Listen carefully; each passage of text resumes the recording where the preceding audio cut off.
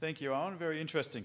Next up, can we please welcome Mike Robertson, Managing Director and Engineering Manager of Engistics, who will talk to you about what causes rollovers.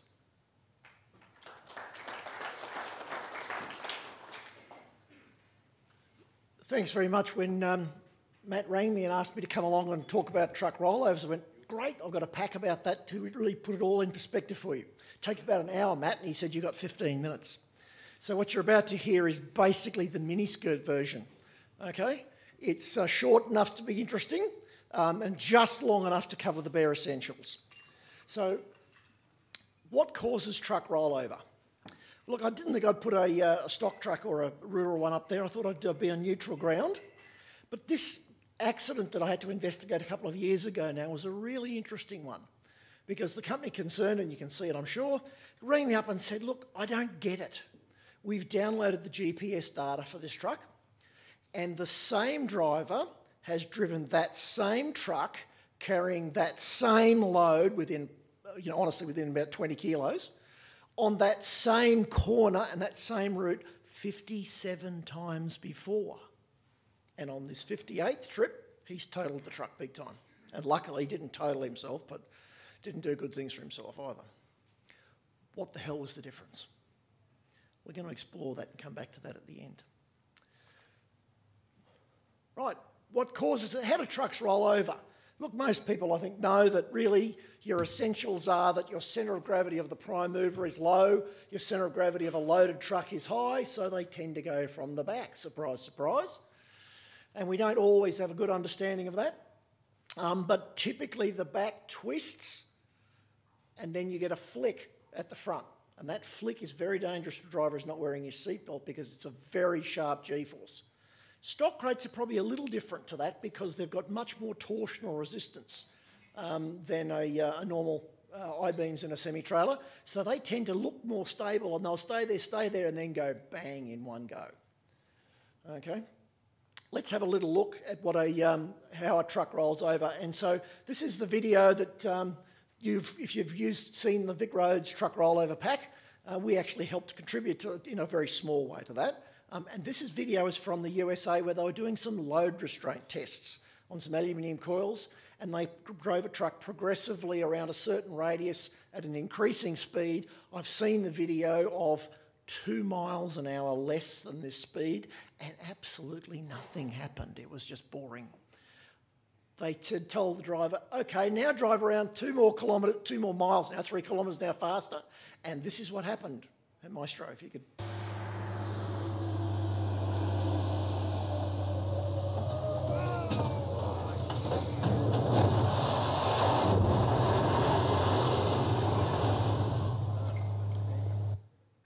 Well, the load restraint worked well. Didn't give enough thought to the rollover stuff. It's American truck, obviously, and it's quite a few years ago that happened now. But there's a couple of really interesting points here if we start analysing what's going on. Okay, have a look at the photo. Guess what? There are no brake lights. Guess what? That's the critical point of no return for that particular truck and load. The centre of gravity gets to the outside edge of the tyres, and it doesn't matter what the hell the driver does. It's all over Red Rover. That truck is now going to roll. It has to.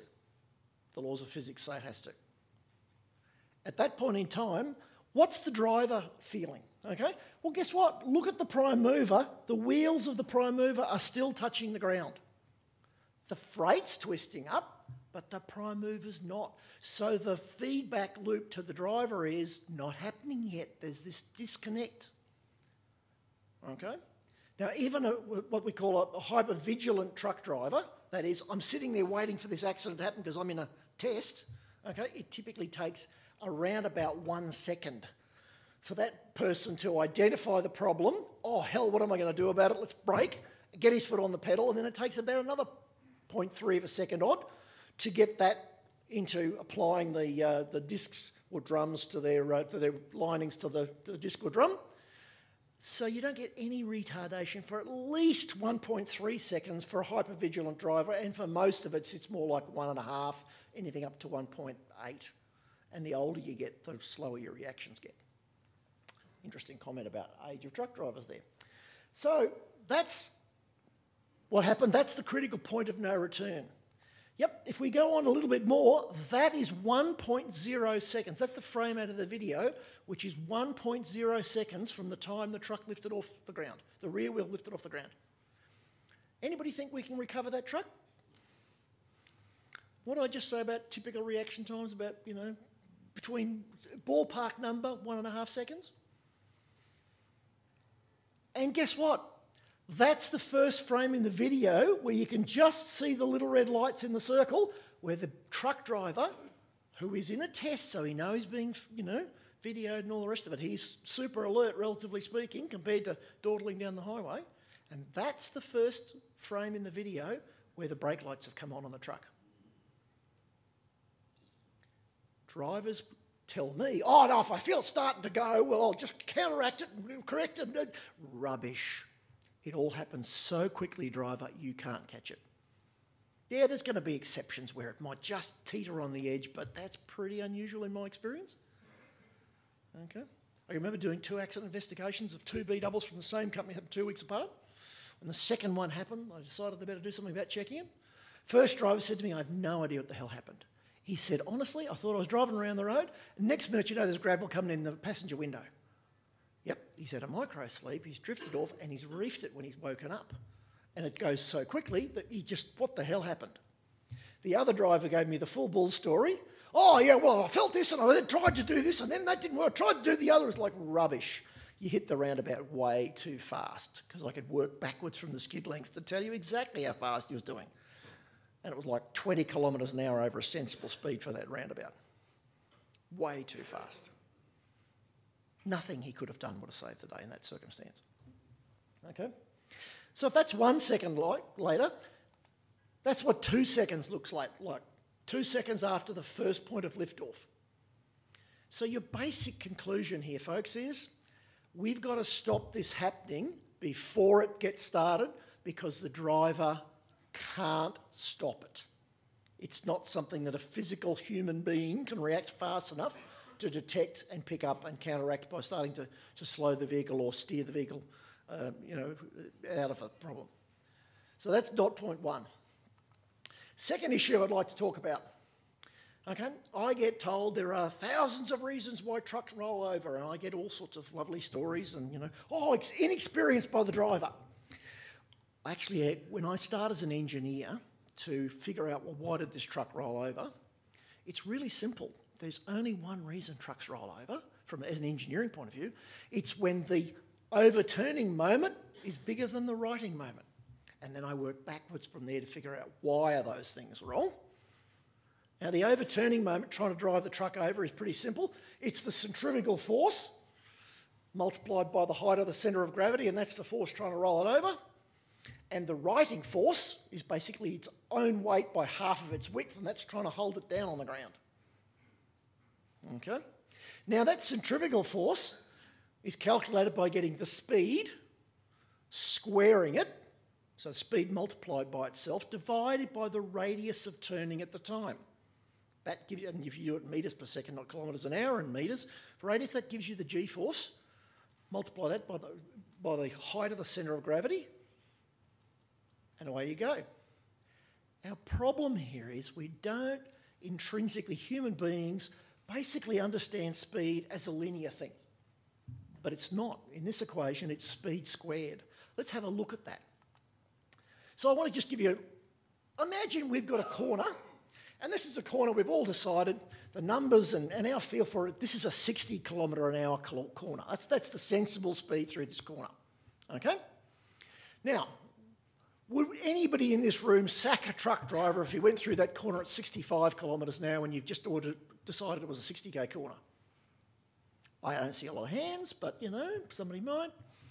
What about 70 kilometres an hour? Oh, look, you'd probably have a good hard chat to the guy and say, no, mate, that's too bloody fast. What are you thinking?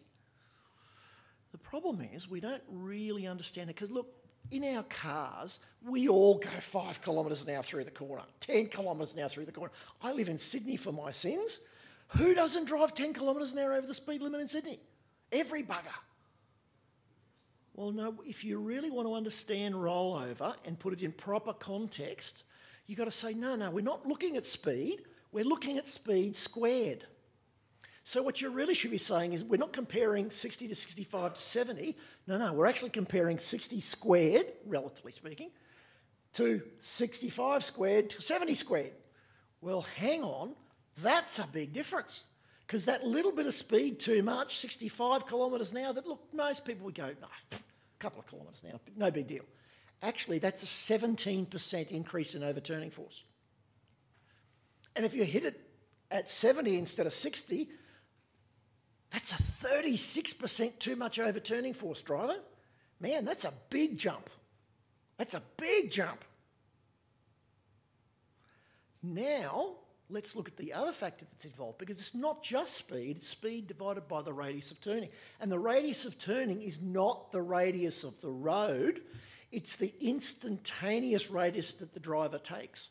So we all, apex the corner and decrease the radius, or I'm not paying attention because I've had a micro sleep, or I'm just not paying attention because I'm on my mobile phone, or I'm just not paying attention because I'm fatigued, or any one of 1,000 other reasons, and you tighten up too tightly, too quickly. What does that do? Well, let's look at exactly that same situation and say, look, the driver misjudges the corner. So he starts in at 60, or maybe 65, or maybe 70 if he's not quite on the money. What does that mean if I actually have to tighten up by just, say, 10% tighter on the radius? That's not a huge change. I've just misjudged the corner. You know, the sort of thing when you hit the corner a bit too fast and you go, oh, struth, I'm a bit fast for this corner, I don't know this road, and then you have to tighten it up midway through. Or maybe you've hit it really definitely a bit fast and you've got to tighten up quite a bit, maybe not just a 10% tightening, but maybe a 20% tightening. And in relative numbers, holy smokes.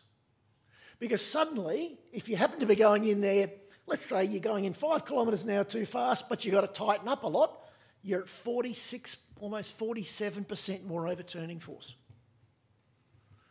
If you went in way too fast, but only had to tighten a little bit, 10% tightening, you're at 51% more overturning force. And if you manage to do both, and of course that's half the reason you have to tighten mid-corner, because you actually hit it a bit fast and didn't judge it well, you've suddenly increased your overturning force by 70%. That's a massive increase in overturning force. And the really bad news, to put it into perspective for you, is, look, there's a massive range of numbers here, but ballpark number, I reckon the average truck's probably got about 50% margin up his sleeve. So if you get more than 50% increase in the overturning force, you're probably in trouble, unless we're talking empty trucks, if we're talking loader trucks. So suddenly, that tanker who went through the corner 57 times, what actually happened in that accident? Well, just as he was coming up to the corner, he got dawn straight in his eyes, and he put the hand up, put the visor down, and of course that just takes that extra little bit of a second. He's ended up further in the corner than he thought he was. He said, all I can remember is I got blinded by the early morning light, and we did the sums, and yes, that was dawn straight ahead of him. Okay, he put the visor down, and he said, and the next thing I know, there was gravel coming in the window. Just, what the hell happened?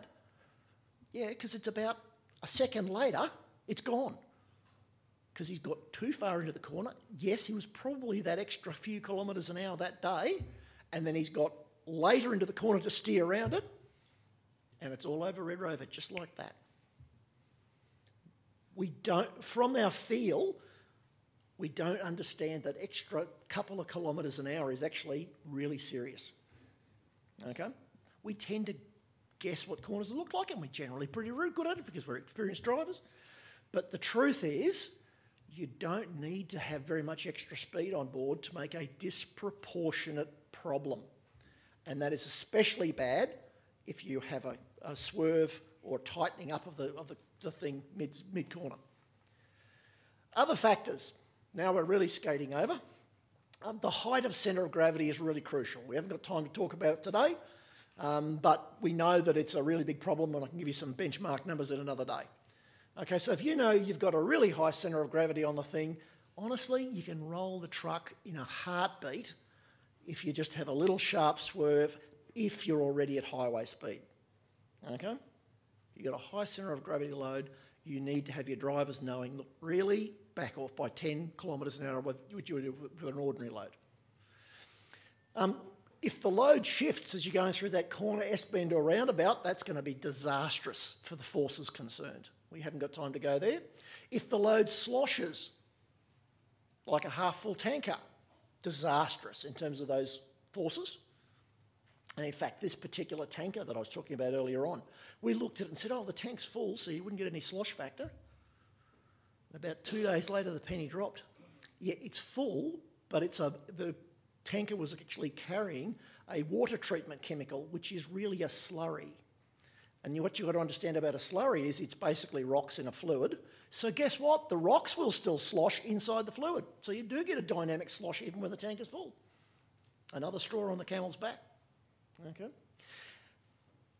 And yes, poor road geometry comes into it. If you've got a nasty camber, reverse corner, roundabouts, roundabouts, I'm a civil engineer by original training. We drain almost all roundabouts to the outside. Because if we drain them to the inside, you get mud and leaves and slush, and before you know it, you're aquaplaning, and that's not good fun in a storm. So most roundabouts drain to the outside, so drive up, back off on roundabouts, because they're prone for rollovers, because of the reverse camber. Suspension type. Yes, we can talk about that for 10 minutes, but we haven't got time to do it today. Suffice to say that that does come into it, but it's a small effect. Suspension and tyres are the secondary effect as you get the lean into it. That's, yes, it counts, but it's not the main game. That's only a small thing on the side. Okay? So, how would I summarise things?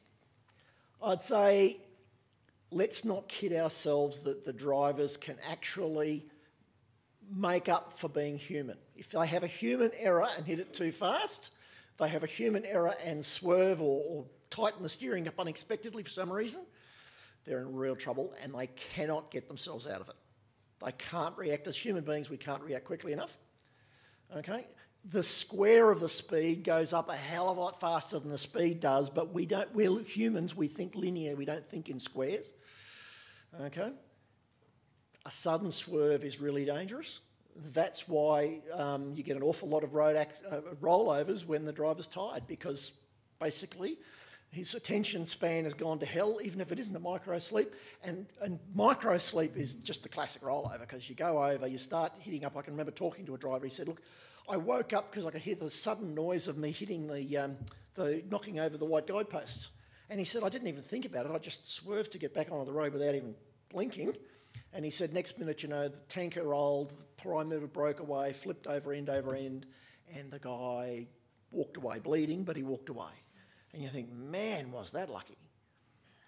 But when you did the mathematics and science on it, by the time the wheels were out knocking over the white guideposts on the fall over on the Bruce Highway, there was no way he was ever going to save that.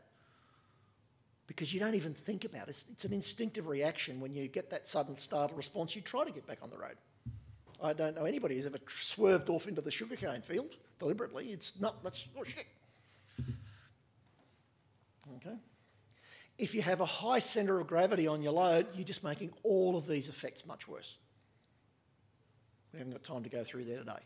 Simple rule of thumb. What do I mean by high centre of gravity? If your centre of gravity for your payload to the ground is below 2.3 metres, you're probably okay, almost regardless of what tyres and suspension you've got and all the rest of it. If your centre of gravity is more than 2.6 metres above the ground, panic now, save time later, because your static roll threshold is rubbish. And therefore your margin for error is getting very small. It's really easy to roll a truck with a high centre of gravity. Okay? So what I'd really like to do is I'd like to wave my magic wand and invent some, I don't know, probably have to be computers because it has to be very, very fast, some magic system that could detect when the truck gets near to the point of rollover and intervene before the driver can. Gee whiz, somebody's done that. It's called electronic rollover protection, electronic stability control, and 27 other acronyms. I don't sell it, but I think it's a bloody good idea. Bring it on.